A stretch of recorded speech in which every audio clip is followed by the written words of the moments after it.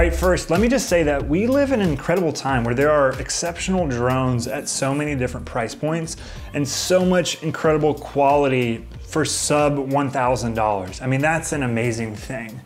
This is the DJI Air 2S. This is what I've been using for the last year. And I have to say, I love this drone. I've used 4 drones now. This is my 4th drone. And I have loved this one the most out of any drone that I've owned. And I don't plan on switching from this for a while. But yes, most recently, in the last few months, DJI released the Mini 3 Pro. That one is a very close drone to this, the DJI Air 2S.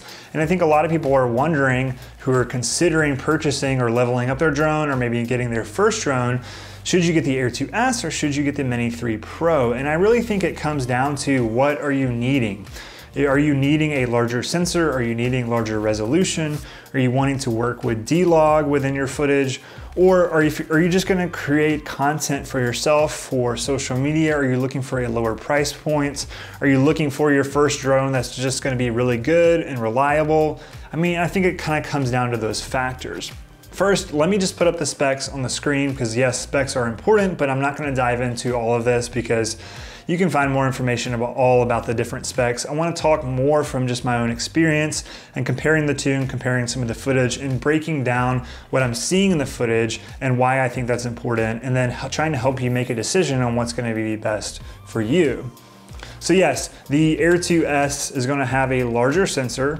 It's going to have larger resolution at 5.4K versus just 4K, and that does make a difference in terms of footage.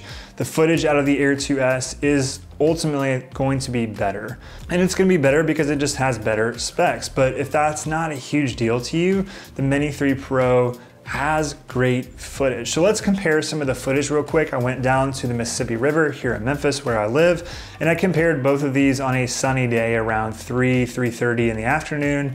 And I really just wanted to see, even with some harsh light, a very clear day, very clear blue skies, I wanted to see the difference between these two drones. And ultimately, yes, my hypothesis was confirmed.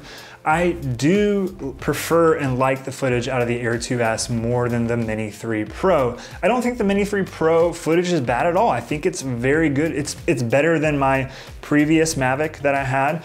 The Mini series has come a long way, and there's incredible footage within that drone. But I think if you're looking for the best footage between the two of these, I think the Air 2S is going to take the cake. And part of that comes down to, there's 10-bit color in both of these drones, but in the what is it called? But in the Mini 3 Pro, you're shooting in D-Cinelike, and then in the Air 2S, you're shooting in D-Log. And I just find that the D-Log profile is so much better. I find that there's more dynamic range within there. I find that coloring it, there's more flexibility. I feel like with the D-Cinelike, it starts to fall apart more quickly versus the D-Log.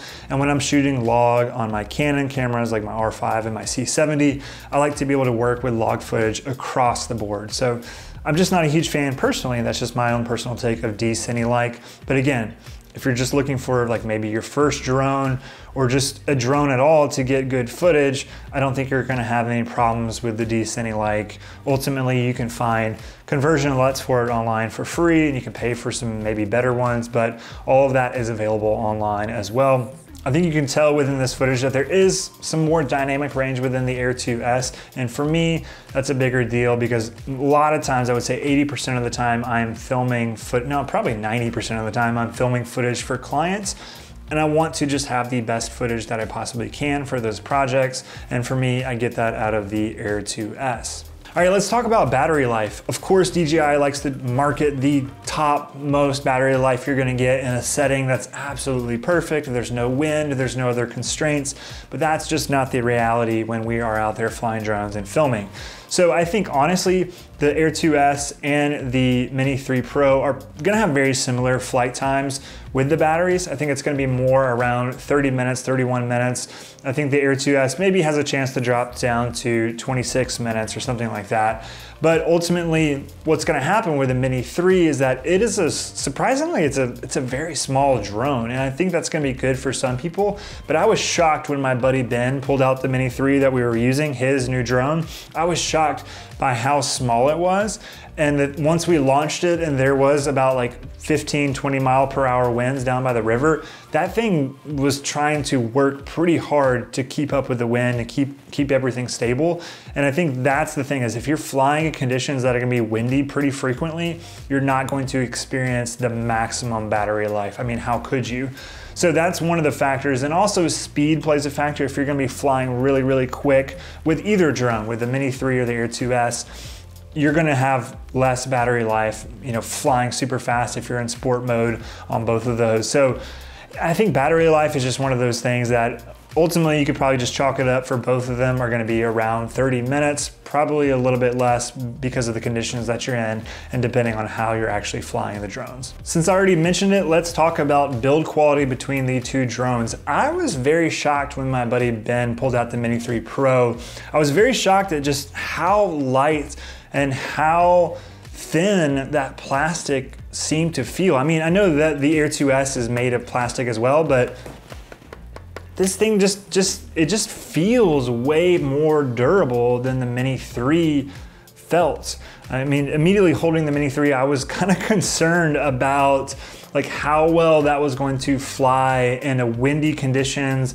The build quality of the Air 2S is just feels significantly more durable than the Mini 3. And so if you're gonna be in conditions frequently where there's high winds or you're on a coastline or you're in mountains, I would be maybe a little bit scared of how the Mini 3 is going to hold up over time versus the Air 2S. I mean, to me, honestly, there was a significance in just holding the drones and the build quality.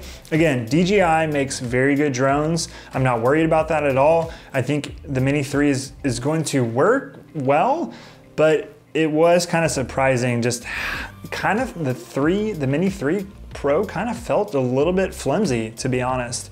I don't think it's a bad drone. I just think that the build quality between the two, it's significant that the Air 2S it seems way more durable. And again, I've had no issues over the last year flying and taking this to different locations, taking it, you know, in all different areas around the country.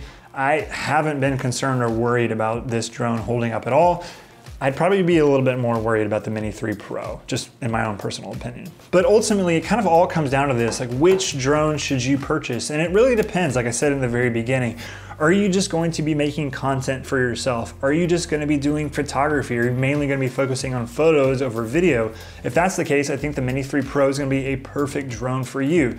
If you're a beginner and you've never flown before, you should probably get the Mini 3 Pro, to be honest. If you're concerned about the video quality, the image quality, if you want that larger sensor, if you need more resolution, the Air 2S is absolutely what you need. It's got all the good obstacle avoidance and all that kind of stuff. So yes, the Mini 3 has probably better obstacle avoidance, but the Air 2S has all of that really good technology as well. So you're not really losing out on that. So that's what I would say. At the end of the day, what are you making, what kind of content are you making? Are you making it for clients? Are you more focused on the video and the quality of that video? Or you just need a drone because you just need some sick drone shots, or you just need some stuff to mix within your own content, or you're just trying to take photos. Maybe you're just doing real estate photos. It kind of comes down to what are your needs, and are your needs more specific to a really good video image, and the Air 2S is for you. Or if you're more just a beginner, or you're just more looking for photography, or just a drone at all, then I think the Mini 3 Pro is going to be great for you.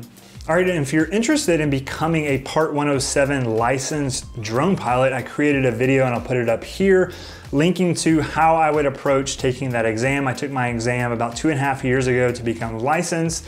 And so that video is gonna talk about that entire just approach. I'm not gonna teach how to pass it, but it's just about how you should approach it. And if you like this video, hit that like button. And if you wanna know more about video production, photography, and the whole business side of things, then I would love for you to subscribe. So hit the subscribe button, and I will see you guys on the next video.